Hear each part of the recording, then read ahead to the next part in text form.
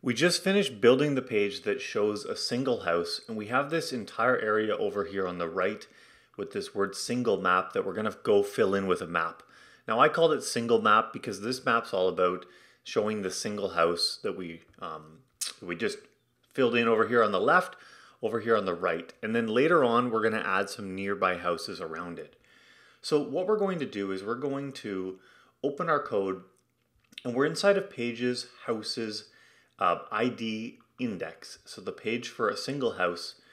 And we have this word single map down here, this div that's almost at the end.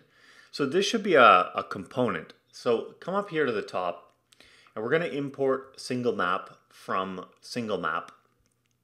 And we're going to go convert this into a component. So we'll just add some angly brackets here. So this single map, it's going to need to receive the house, the same house that we've loaded up here into a variable coming from the GraphQL data. So we're going to just pass this entire house as a prop to single map, like that. So now we've got some errors right now because we haven't built this component yet. So that's what we're going to do now. Go into src components single map. So there we go. And we're just going to import everything. So this is our second map, so we should be experts at it now. This map's going to be a little bit easier because there's a lot less stuff going on. But we're going to start by just declaring the interfaces for the props that we're receiving from this page over here. So we're receiving a house, right? So we're going to declare an iHouse. Now houses have a lot of fields that we don't care about. So bedrooms, image, stuff like that. We're just worried about, I need to know the ID, I need to know the latitude, which is a number, and the longitude, which is also a number. So this house gets passed to the prop. So we're going to have another interface, iProps, which is a house that will be the value of this interface up here, iHouse. So now we can go and declare the component itself. So we're going to do export default function single map that receives the house as a prop, and it is typed as iProps. And then we've got this here, the body of our component, where if you remember with Mapbox, you always have to control the state of your map yourself. So we're going to declare some state here called viewport and set viewport. And we're going to give it a default value. So use state. So its initial value is going to be latitude, longitude, and zoom. That's what you always have to set at the beginning of a map. And last time on the home page, we set it to a random location of our choosing. This time we have a house with a location. So why don't we just center the map on that house itself? So this will be house.latitude. So we have longitude, house.longitude. Longitude, like that. And now we just need to have the zoom, so we're going to go with 13 for now. Cool. So at this point, there's not really much else logic we're going to do. So we're just going to return a div, and we're going to give this div some classes. I think just one actually. We're going to make the text black within it. And then we've got the map itself. So we've already imported it, React map GL. And for this to work, it needs a number of props. So it needs all of the ones that we set up in the viewport state. We need to set its width. So we're just going to set it to 100% of the container that it's in, which right now is 50% of the screen on the right side. And we need to give it a height. So height is going to be a CSS calculated value of 100 VH minus 64 pixels for the height of our navbar. And in Mapbox, you always have to listen for when the viewport changes, go and update the state with the latest version.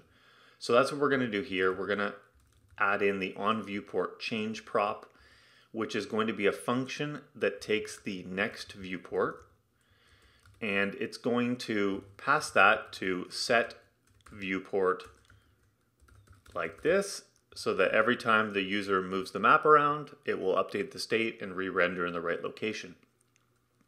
So if I were to just save it at this point,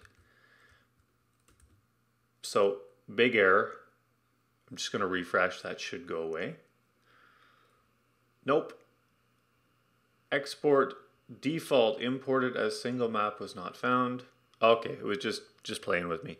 So there we go. No token warning over here on the right. That's because we didn't set the token for Mapbox on this. So we'll add that in now. Mapbox API access token. So this came from process.env.next public Mapbox API token. Let's add that. Come back.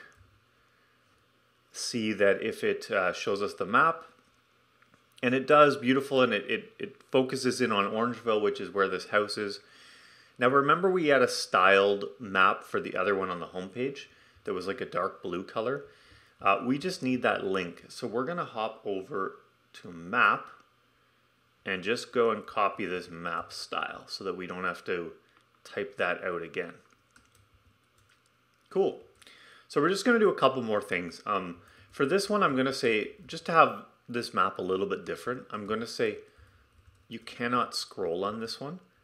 So if you were to try to I'm moving my fingers like trying to zoom in on the map, it doesn't do anything. I can still drag it around. So what if I actually want to zoom in? And we're going to give it a min zoom of 8. What if I actually wanted to zoom in? I've got no controls right now.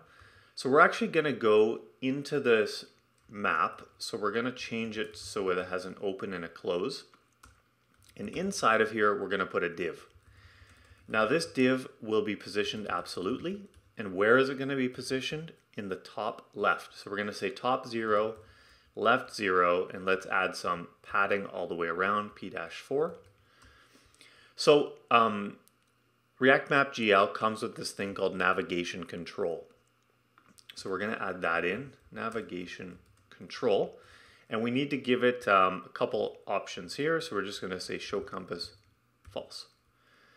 So just by doing that, it adds this little plus and minus here. And this is going to allow us to zoom in and out without zooming sort of with our fingers, just to show you how to use maps in a slightly different way. Okay, so we haven't shown where the actual house is yet. So that's the last thing we're going to do in this component here. So we're just going to add the marker. And the marker always wants a latitude and a longitude. So latitude would be house.latitude. The longitude would be house.longitude. Longitude. Perfect. And we're actually just going to give it an offset left of -15 and an offset right of -15. Why are we doing this? Because inside of the marker, so let me just close the marker here. We're actually going to, it doesn't like offset right. No, it's offset top. Sorry about that. Okay. Thank goodness for TypeScript, no? So inside of here, we're going to put a button that we're going to make 30 pixels big. So I'm doing the offset left and top. So the button is over the center of the point of latitude and longitude. Otherwise, it sort of starts on the top left and it's not fully, it looks a little bit wonky. So in here, we're going to put a button. The button is going to have an image. And this image is going to point to homecolor.svg.